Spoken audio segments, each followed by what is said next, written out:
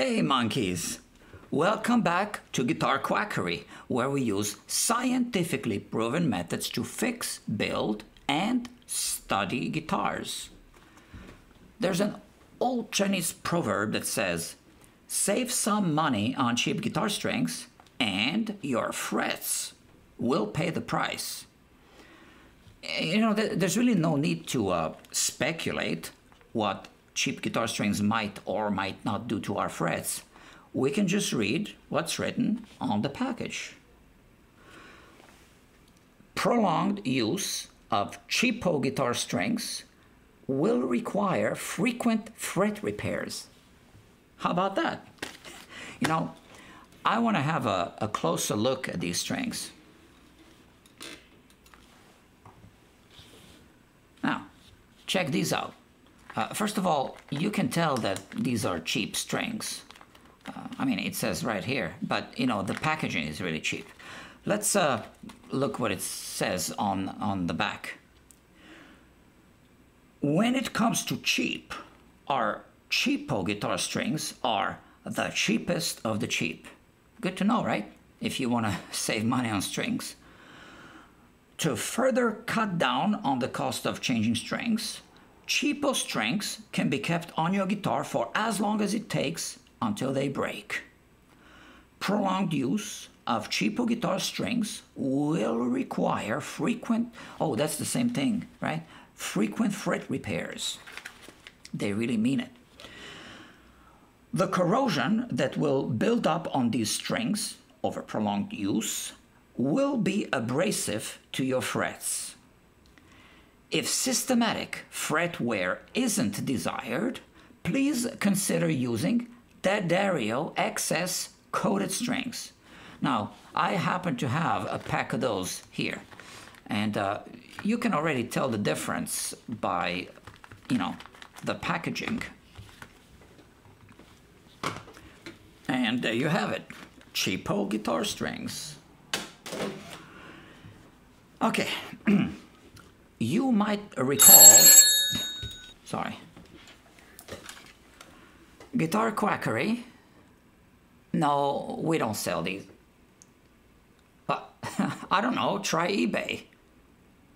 No, I'm not recommending them. You know, just watch the rest of the video, okay? Oh, and subscribe. And you too, please. And like. As I was trying to say, as you might recall, in a recent video, I showed you under a microscope how a string starts to wear down the surface of a fret microscopically in real time. In that video, I only showed you the type of fret wear that is caused by bending a string against a fret, which we typically do during a guitar solo. But there is also a different kind of fret wear. The fret wear that typically happens on the first 3 or 4 frets, which is caused by playing chords in first position. In that previous video, I said that I had no way of showing that kind of fret wear in real time under a microscope. I was wrong. As it turns out, I recently came across a guitar that turned out to be the perfect candidate for that kind of presentation. The guitar had not been played in years, so the strings were corroded and the frets had developed a layer of patina, which is surface oxidation. I realized that a guitar in that condition was going to work really well for this demo because of 2 reasons. 1, the corroded strings would be very abrasive to the frets, and 2, the wear of the frets would show as the abrasive string would start removing the thin film of oxides from the surface of the fret and exposing the shiny metal underneath. It is quite fascinating, so I really hope you watch this video till the end, as there are 2 parts, both fascinating. First, I'll show you a recording of the experiment under the microscope before any work had been done to the frets. What you're about to see is probably very similar to what happens to the frets when cheap, uncoated strings are left on the guitar for too long. Those strings will corrode, and the conditions will be very similar to what we are going to see in this video. I don't think I need to convince you that this guitar has been neglected for a while. The strings are corroded, and we can see the frets are covered with a layer of oxides, which make them look very dull. I will play the second string on the second fret a bunch of times to see what happens.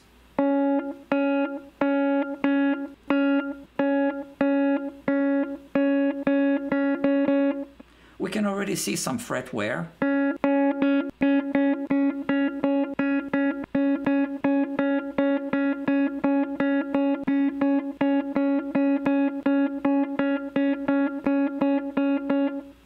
I'm sure you've noticed tiny pieces of debris, metal debris, flying off in all directions.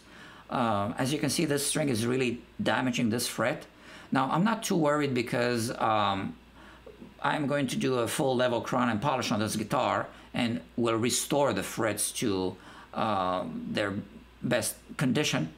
But here it is. This is fret wear caused by plucking the string.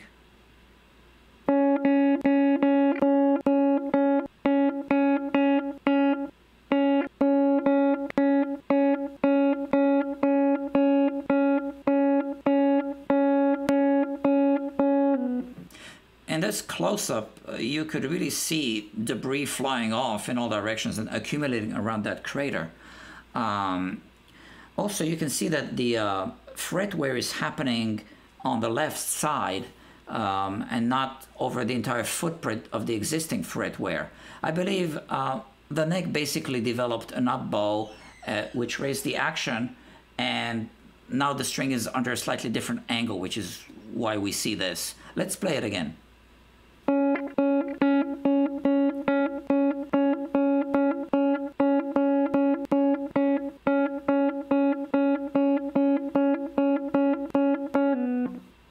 So I think by now I proved my point. The frets wear every time you pluck the string. The microscopic wear and tear of the fret was undeniable. But now comes the interesting part. I performed a full level crown and polish on this guitar, and after all the polishing and buffing, we now have a guitar with untouched, let's call them virgin frets.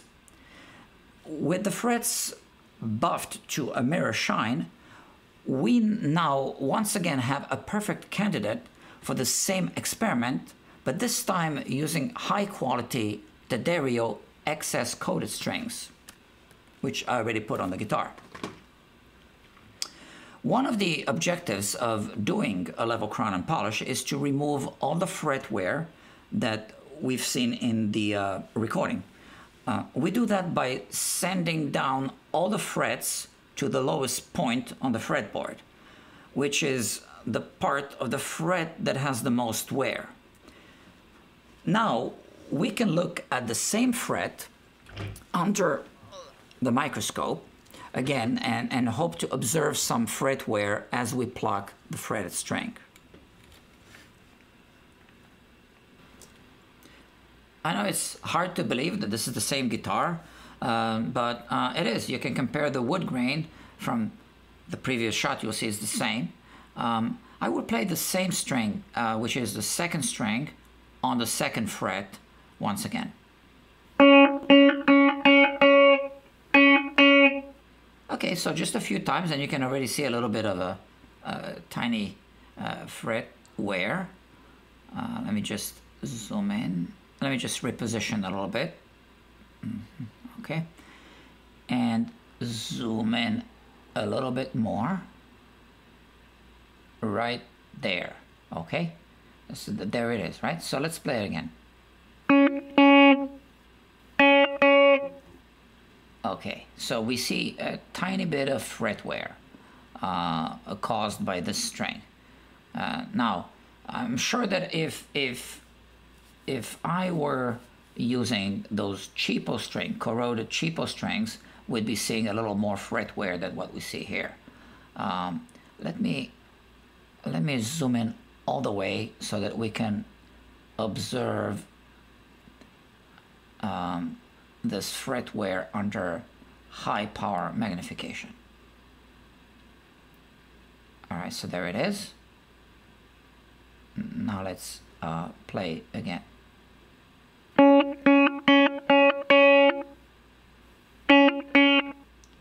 So it seems like the string is smudging the material all over the fret.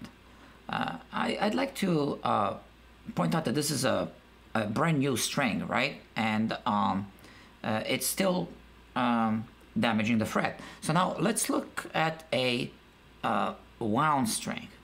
Here we have our D string, and you can see this string is coated. It is the Daddario XS string. It has a coating wrapped around. If I focus, you can see it. All right, the fret is clean. Now we are going to play just a few times. Okay.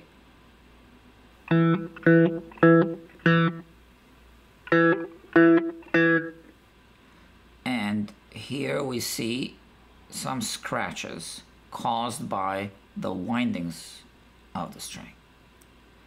We should move to, hold on, our A string. Okay, you can see the coating on the string as well. Even better because the string is bigger. Okay, we want to look at the fret. It's clean. Now let's play. Okay, just 3 times, and I should zoom in and readjust the light. Hold on. If I readjust the light, you get more contrast, and you can see a scratch. Okay, so let's move on. We want to see our low E string. Now on this one you can really see the coating wrapped around. And let's look at the fret. And now let's play a little bit. 3 times, and that's it. We can see how the string is damaging the fret. All right. So that's a brand new fret with some fresh fret damage.